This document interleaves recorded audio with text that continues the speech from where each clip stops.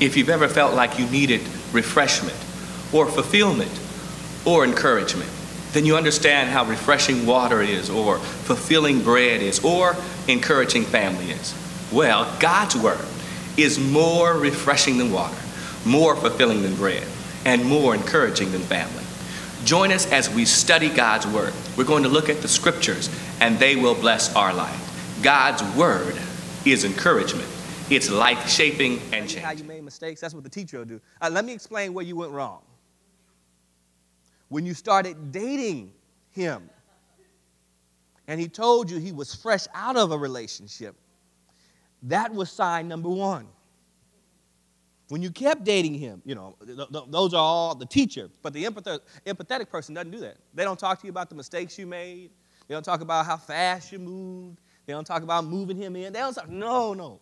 They simply say, let me come over, and let's just talk. And they may not even talk. They might just cry with you. That's empathy. People who have the gift of mercy are naturally empathetic. And I don't know if you've ever been there, but when you are there, you will be glad that God sent some people around with the gift of empathy. Yeah. Now, the prophet won't do that. The teacher won't do that. They're going to give you a list and explain how you messed up so it doesn't happen again. But the person with empathy, they're going to feel your pain. All right? So it is with Christ. For we were all baptized by one Spirit into one body, whether Jews or Greeks, slaves or free, and we were all given the one Spirit to drink.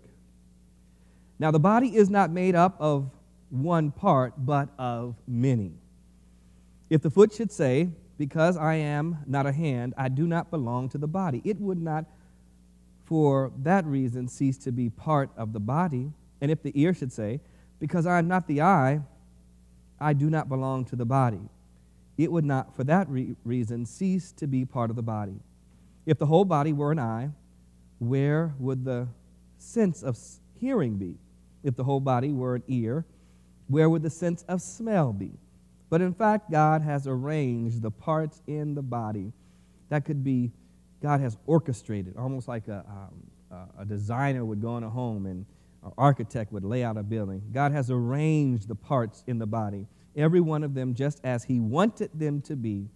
If they were all one part, where would the body be? As it is, there are many parts, but one body. And keep in mind that Paul was fighting against present discord because different people had classified different gifts in such a way that some were premier and some were not necessary. Someone said, so he uses the picture of a body. We could use the picture of a football team since it's football season, right? If I said everybody on the football team, should weigh 300 pounds because they could stop anybody, that would make for a poor wide receiver. If I said if everybody on the football team should be 6'5" and have great hands, that person would make a poor center. And I don't know if you watch football, but if you've been watching UVA football, you recognize how serious it is to have a good line. I mean, you have to have the offense, you have to have so we all need our parts and pieces. We all need to be where we need to be, and we're all, good to see you, Reverend Paul, we're all absolutely necessary for the body, okay? That was what Paul was saying. So we've looked at gifts. Can you tell me any of the gifts that are named? And again, this list is not comprehensive, right? But it gives some gifts that are used within the body. Can you give me any of those that we have used? Let me give you the categories. Remember, we have 3 buckets or 3 categories, and we're not saying that some are better than the other. In fact, we're saying the opposite. We're saying just like you need a pilot, you need a mechanic. Remember that? Remember we had that argument, that conversation? And if you're getting on a plane, you don't decide whether you want a better pilot than you want a mechanic or an average pilot and a great mechanic. No, you want them both to be superb. So it is with the gifts. The 3 categories on this, you remember them? You have speaking gifts, and those would be evangelism, encouragement, exhortation, or another word for exhortation. Reverend Paul, you do this. Another word for exhortation is encouragement, okay? And preaching falls under exhortation. And so we have speaking, then we have what else? Serving gifts. And that's the category that we're on now. So we've only talked about 3. You remember what those 3 are? David had the gift of leadership. He could stand before people and persuade them. He had character. He had courage. He had competence, right? And he was able to lead. But then there's another one. And remember, this is one that the biblical term is different, but I use the word like a wedding organizer. That administration. Now, amen. Now, some of us don't have those gifts, and that's okay in Jesus' name, right? Administration. That's the person who makes sure that everything is in place, because without them, things would be a hot mess. Now, I was thinking about this recently, and I was thinking about when you go to the hospital. The gift that we're going to look at today is the gift of the nurse. We're looking at the nurse today, right? And nurses, a nurse is, in my opinion, most of the time better than a doctor. Nurses are amazing. But you know who the person I never think about when I go to the hospital? We're going to talk about the nurse today. The person who I don't think about is the person who makes sure the hospital stays open. I mean, they're pushing those papers. They're making sure the insurance is covered. They're making sure the libel cases, not the libel cases, but the court cases don't go too far, you know, all those hard and difficult things. Those people are really, really, really serious, because if you don't have somebody making sure that hospital stays open, those nurses won't be there, right? So those are different things. So we said administration, right? There's one other category that we didn't mention. We didn't mention speaking. We mentioned serving. And this we haven't gotten to yet. Think charismatic. Think charisma. Signs. The signs.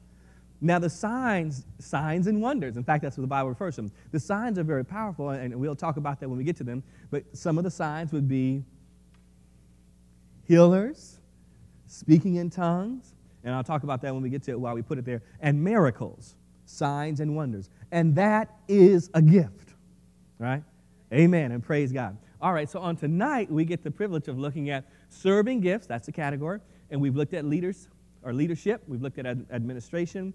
And on tonight, we are looking, we also looked at discernment. I forgot to mention that. You remember what we said discernment was? Another word for discernment is, come on now, y'all, somebody in here. Okay. Now remember, we said it is recognizing, but it's the reason we use this particular word is because oftentimes when you think about how we know things, we oftentimes use particular senses. So we can say it's hard. We can say it's hot. We can say it's dark, it's light, and we use our sight. We can say it smells, you know. But this sense is not external. So the word that we use for discernment was, amen. The purpose of discernment is to bless his people and to protect his people, right? So somebody might say to me here, I don't think it's a good idea for you to spend so much time at World of Beer or Beer World. I don't know what it's called. Pastor, and they won't even give me reasons why necessarily. The word we used was perceive. And that's the word that was oftentimes used in Scripture. Amen? They said, I perceive this. I sense this. And it's not that it's illogical, because it's not necessarily illogical, but it's that it's illogical on occasion. That I may not be able to give you a list of 10 reasons why, but I know she is not the one for you. She might have that curve, but she is not the one for you. Amen. Okay, let's go ahead. All right, okay. And so on tonight, we move from discernment to this wonderful gift called mercy. And because mercy is something that's not uncommon, I assume that on tonight we're going to deal with mercy, the gift of mercy, and the gift of giving. But we won't have time to get to the gift of giving, so I'm not even going to pretend to go to the gift. We're just going to look at the gift of mercy. And to do that, I want to start off by showing how this is such an absolute characteristic of God himself. Now, all the characteristics or gifts are characteristics of God, but I want to see how mercy is part and parcel of who God is. Mercy is part and parcel of who God is. Would somebody turn to Psalm 103? Would someone else turn to? Who's turning to Psalm 103? Amen. Thank you, Sister Fisher. Would someone else turn to Matthew chapter 18, verse 33? Thank you, Sister Ayers. And lastly, would someone turn to Ephesians chapter 2, verses 4 through 6? Amen. Thank you, Reverend Paul. Amen. Amen. Amen. Amen. Now, as we look at this, I just want to let you know the Greek word for mercy is aleo, right? And it has to do with patience, compassion, long-suffering, and kindness. Amen. Mercy. That's what mercy is. Amen. And it is part and parcel of the characteristic of God, who God is. Psalm 103. Would someone read that and read it like you were mad at me, like you were absolutely mad at me, like you were yelling at me across the room? Bless the Lord, O my soul, and all that is within me. Bless his holy name. Bless the Lord, O my soul, and forget not all his benefits. Who forgiveth all thine iniquities, who healeth All our diseases. Redeemed your life from destruction. Amen. Crowned you with tender kindness. and tender mercies, who satisfieth thy mouth with good things, so that thy youth is renewed like the eagles. The Lord executeth righteousness and judgment for all that are oppressed.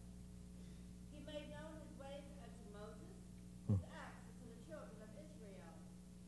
The Lord is merciful and gracious, slow to anger, and plenteous in mercy. Amen. He will not always chide, neither will he keep us anger. Come on. forever. Amen. He has not dealt with us after our sins, Amen. nor rewarded us according to our iniquities. For as the heaven is high above the earth, so great is his mercy toward them that fear him. Amen. As far as the east is from the west, so far has he removed our transgressions from us. Hallelujah. Like as a father pitieth his children, so the Lord pitieth them that fear him. For he knoweth our frame, he remembereth that we are dust. As for man, his days are as grass, as a flower of the field, so he flourisheth. For the wind passes over it, and is gone, and the place thereof shall know it no more. But the mercy of the Lord is from everlasting To everlasting. upon them that fear him, and his righteousness unto children's children, to such as keep his covenant, and to those that remember his commandments to do them. The Lord hath prepared his throne in the heavens, and his kingdom ruleth over all. Amen.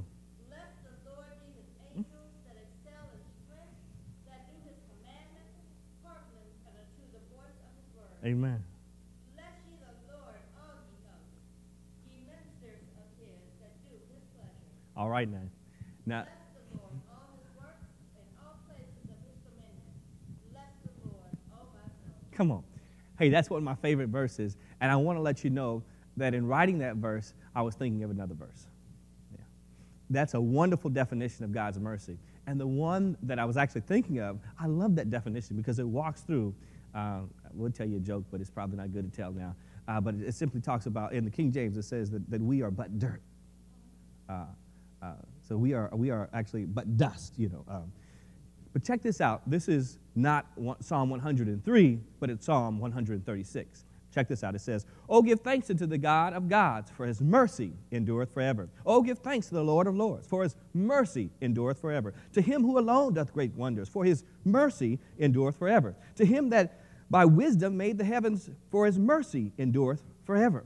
To him that stretched out the earth above the waters, for his mercy endureth forever. To him that made great lights, for his mercy," and it goes on, a litany of what God did, simply saying his mercy endureth forever, because everything that God does is an act of his mercy, right? Because we in no wise paid for it, right? Amen. So God's key characteristics could be summarized with the word mercy. The next verse, Matthew chapter 18:33.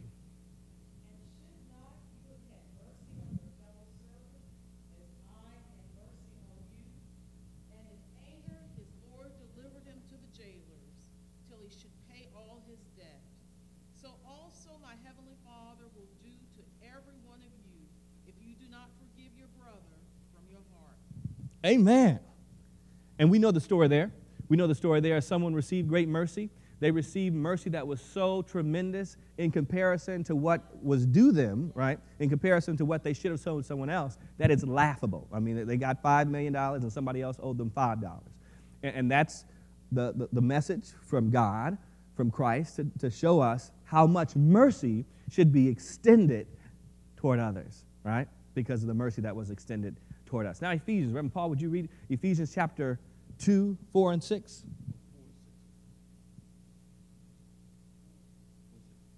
But because of his great love for us, God, who is rich in mercy, made us alive with Christ Jesus, even when we were dead in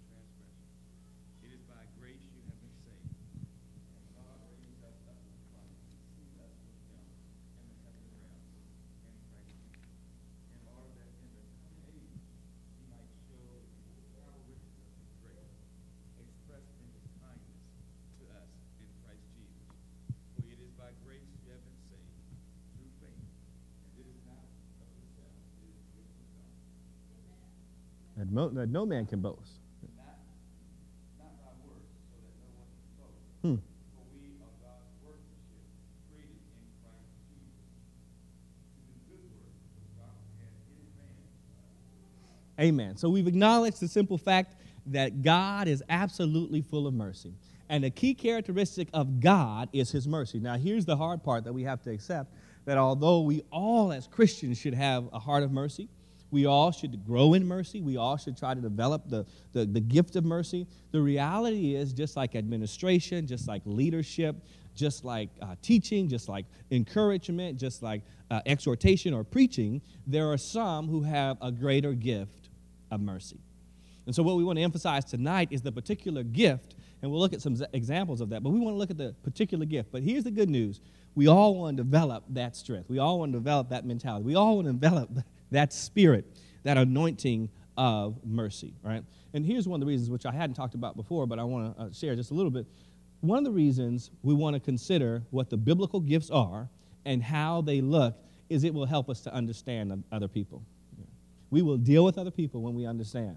We will understand the reason they do what they do is because their gift is administration, right? And their gift is not encouragement, right? So you won't go to the person, you won't go to Paul to get encouragement because he's going to give you some correction, you know. You won't go to Barnabas to get correction. You're going to go to him to get encouragement, you know, because though we all are members, we all physicians in one sense, you go to your podiatrist when you have a foot problem, and you go to your optometrist when you have an eye problem. That's right, you know, and so it's important that we recognize, and we'll relate better. We'll understand each other better. You'll love me more, I'll love you more, because I'll know that's who you are. That's who God has made you, and we need each other. Amen. And it also lets us know that we can't make it on our own. Here's someone who had a gift of mercy. I don't know if you'll recognize this person, but I'm going to read a couple of their quotes, and hopefully their name will come to your heart. She said this: "If we have no peace, it is because we have forgotten that we belong to each other." Next quote: "If you can't feed 100 people, then feed just one." Last quote: "We think sometimes that poverty is only being hungry, naked, and homeless. The poverty of being unwanted, unloved, and uncared for is the greatest poverty. We must start in our own homes to remedy this kind of poverty." Now, who said that? Mother Teresa. Now, when we think of Mother Teresa, we don't think of her as a great speaker. No, I don't. No, we don't think of her as a healer. No, I don't. We think of her what? Compassion. We think of a person who is full of compassion. And that is because one of her primary gifts, and not her only gifts, she also had the gift of administration. She built a wonderful team of nurses, or of nuns who did nursing. But her primary gift was compassion. And so it is with a lot of people that we are going to encounter. And we're going to look at some of their characteristics. In fact, let's dive right in. Now, one of the persons who is noted for having a gift of mercy or compassion, and another word for mercy would be compassion, would be the Apostle John. When most persons read his writings, they recognize that he tends to write with the lens not of liberation or not of deep doctrine, although there's deep doctrine there, but it's primarily a book all about love. Let us love one another.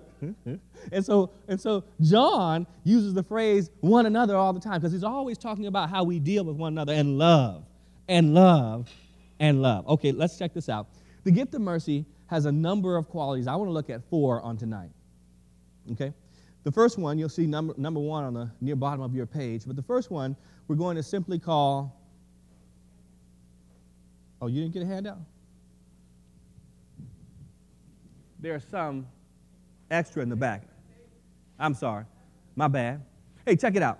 So under number 1, and I won't go too fast, you just put this in, is empathy. Empathy. Amen. There's another handout that's needed. Thank you very much. Empathy, and we're all very familiar with empathy. You know, there are some people who innately, when they see other people crying, they start crying. Is anybody here who cry at somebody's funeral who they don't know? That's probably because you have the gift of empathy. Now, just for the record, empathy takes a lot of energy. People with empathy literally are going through the experience of somebody else. They empathize. You know, a good husband, when his wife is pregnant, is going to gain some weight. Really? And have some pains. Really? Because he has empathy. And he might get morning sickness too. They have to share that. Move over. Empathy is the nature of joining in someone else's experience. Situation and tell you how you made mistakes. That's what the teacher will do. Let me explain where you went wrong. When you started dating him, and he told you he was fresh out of a relationship, that was sign number one. When you kept dating him, you know, those are all the teacher, but the empathetic person doesn't do that. They don't talk to you about the mistakes you made. They don't talk about how fast you moved. They don't talk about moving him in. They don't talk, no. They simply say, let me come over and let's just talk. And they may not even talk. They might just cry with you. That's empathy. People who have the gift of mercy are naturally empathetic. And I don't know if you've ever been there, but when you are there, you will be glad that God sent some people around with the gift of empathy. Yeah. Now, the prophet won't do that. The teacher won't do that. They're going to give you a list and explain how you messed up so it doesn't happen again. But the person with empathy, they're going to feel your pain. All right? Amen. Now, if you have the gift of mercy, you have to be careful to understand empathy, because empathy will empty you out. Yeah. People with empathy shouldn't watch the news and see the same story over and over and over again, because they'll be depressed trying to figure out what is wrong with me. And they'll be thinking about somebody who's missing here or somebody. Amen. Oh, go ahead. The Columbine tragedy happened. I was sitting on my bed, and my husband and I had just gotten married, as a matter of fact, and all of a sudden it came across the screen. I'm sitting there just sobbing my eyes out, and he's like, why are you crying for them? You don't even know them. I'm like, now apparently he doesn't have the gift of empathy. all of that heartache, and, you know, the mothers and fathers weeping for their lost children, and all the children's lives who have been lost, you know, I'm just sobbing my eyes out. I didn't know them. Amen. That's having the gift of empathy. And you just have to be careful. You have to recognize it. Funerals, to me, they take a lot of energy. I'd rather preach a sermon any day than a funeral, because funeral you feel like, man, I can't believe they're gone. How long did you know? I didn't know them, but I just feel bad, you know. That's empathy. Amen. So you got to be careful. Now, who in here has the gift of empathy again? Let me see again. Amen, amen, amen, amen. Some of the brothers are like, I don't have the gift of empathy. I can watch the football game. Turn the channel. I want to see if they got a touchdown. All right. But not only the gift of empathy, turn to 1 John 3:17. You recognize this verse. 1 John 3:17. 1 John 3. 1 John 3. 1 John 3. Now, it's a wonderful opportunity to do a whole study on the phrase that's going to be used here. We won't do it tonight, but 1 John 3. When you've got it, say, I've got it. And y'all beat me and y'all great. Now, you have to read it real loud. Who wants to read it real loud? If anyone has material possessions and sees his brother in need, but has no pity on him, how can the love of God be in him? Amen. Amen. Amen. John has a whole lot of that there. And goodness, well, we'll talk about it more in the next point, so I don't want to go too far. But goodness, there are reasons some people have more than others. And so one could argue, well, I understand why they're in that position. They were sleeping while I was working. And you expect me? Empathy. Okay, I'm sorry. Okay, 1 John, that's 1 John 3, 7, and 18. But you could check out the pattern in John's writing for that. Number two, so first, if the person who has gift of mercy, they'll have strong empathy. So they'll say, I feel you. But next, they'll have a sense of a pain reliever. They want to relieve others of their pain. They want to relieve others of their pain. man. They just want to relieve them. They just want to help them. I mean, they will literally say, you've got too much homework? Let me do some of your homework. Because they want to relieve others of their pain. They're a pain reliever. So first we said empathy, but then we said a pain reliever. Those with the gift of mercy desire to see those who are hurting alleviated of their hurt. They see virtually no benefit in pain. Listen to how that reads. They see no benefit in pain, suffering, distress, or sorrow. I guess my sister has this gift. I remember, I don't know how old I was, but I was in trouble. I'd done something absolutely wrong, no excuse. And she was trying to negotiate with my mother. I must have been about 5 or 6, real young. And she started negotiating, and finally she started arguing with my mother. So whereas I was supposed to get the spanking, my sister got the spanking. Yeah. She wanted to relieve me of the pain. Amen. They often want to relieve others and see all negative feelings healed and removed immediately. Let me ask you a question. Is that always good? Yeah. Mel is a good guy. He owns Mel's restaurant. And so if people come by the church or they're outside and they say, I want some money, I'll say, well, you know, I don't have any money. Well, I need some money because I'm hungry. Well, I say, go over to Mel's, and he'll take care of you, and he'll let me know. And every now and then he says, now this one person right here, in fact, this happened, he said, I'm not going to give him any more food. I said, well, why not? Because he used to be my dishwasher. But he's not willing to wash dishes anymore. So if he's not willing to work, do you think it's reasonable for him just to hang around and eat? And in a sense, he's right. It is in the Bible. It is in the Bible. The Bible says, if you do not work. Now the person who would argue the case harder than I would is not here tonight. One of our deacons, she's not here tonight, because she would argue with you. But, because for the person who has the gift of mercy, it's not about that. It's not even about right and wrong. You've just watched Word of Encouragement with First Baptist Church, and I'm Pastor Hodari Hamilton. God's Word is so amazing. I want to encourage you and challenge you to study God's Word every day. Take time to read the Scriptures, maybe a chapter or maybe a few verses, but study them and meditate on them, think on them, and I promise you they will bless your life. You can come study with us Wednesday at 7 p.m. at 632 West Main Street, next to the train station.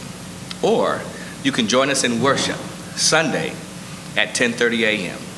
Come grow with us.